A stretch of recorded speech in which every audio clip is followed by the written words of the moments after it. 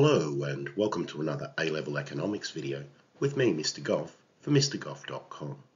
This video will focus on an introduction to the economists Smith, Hayek and Marx. Adam Smith was a Scottish economist most famous for his 1776 book, An Inquiry into the Nature and Causes of the Wealth of Nations, often just referred to as the Wealth of Nations. He believed in laissez-faire government. This is where markets are free to operate largely without government interference. Smith believed that the invisible hand of the market would lead to the best allocation of resources. The invisible hand refers to the market forces of supply and demand, which we'll be learning a lot more about later in the course. He also described the idea of absolute advantage, that is, that a person, firm, region or country may be able to produce a particular product more efficiently than others. This led him to argue against the trade restrictions that existed in his time.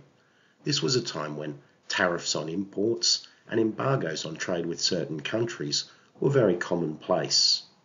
Smith contended that if everyone produced what was to their absolute advantage and then traded for what else they needed, that everyone would have more so long as the trade was free. Despite his leanings towards a free market, Smith saw certain areas in which government intervention would be necessary. This is the same as we see in the countries that we call market economies today, which are not 100% market economies, but do have some government intervention. He foresaw the possibility that, left unchecked, firms in the same market might come together to weaken competition and artificially increase prices. This is known as collusion. It is common for both market and mixed economies to have laws prohibiting collusion and other anti-competitive practices. Smith also acknowledged that firms might be inclined to force wages as low as possible in order to boost their profits, without consideration of the need for workers to earn a living wage. It's commonplace in both market and mixed economies for the government to lay down a minimum wage that employers need to pay their workers. He also pointed out that the government needed to produce goods and services that might not otherwise be produced because they're not economically viable. That is, they might not turn a profit. This includes things like policing and the court system. The government also has a role in providing infrastructure. It would be very difficult if all roads were private and you had to pay to use each road separately. Karl Marx is a German economist, most famous for his series of books under the title Das Kapital, published in the late 1800s. Marx argued against the market economy. He described market economies as being dominated by a small ruling elite he called the bourgeoisie. He said that the bourgeoisie took advantage of the larger working class, who he called the proletariat. Marx predicted that the great discrepancy between the fortunes of the bourgeoisie, who owned the factors of production and benefited from them, and the proletariat, would cause the workers to rise up and overthrow the bourgeoisie, taking control of the factors of production for themselves. These beliefs contributed to the Russian Revolution and the rise of communism, which is the system that Lenin came up with when he took over the running of Russia and needed to find a way that the people could own the factors of production. In many cases, communist governments went on to display all the negative traits of the ruling classes they overthrew. That is, members of the government were able to live lavish lifestyles, far different and removed from those of the people that they ruled over.